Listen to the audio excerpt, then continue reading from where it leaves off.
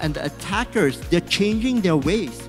They're actually adapting their tactics and their procedures to exploit those innovation gaps. The mindset that we've been advocating at Palo Alto Networks is the combination of using zero trust principles in combination with a platform approach, right? So both of those things have to come in play. What is zero trust?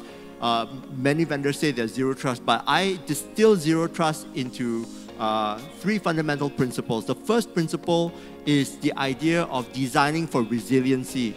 We're no longer in a game where cybersecurity is just keeping the bad guys out.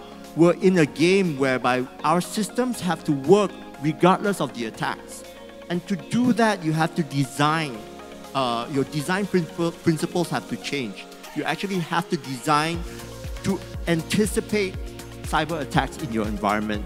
So designing for resiliency is key. The second bit is you've got to have continuous validation and deep inspection. You basically have to always check to make sure that the interaction is still what it's supposed to be, because hackers evolve their patterns, and so just because you authenticate someone doesn't mean that they're going to be good all the way through. So the principle in zero trust is always check, right? Always make sure they're still who they say they are.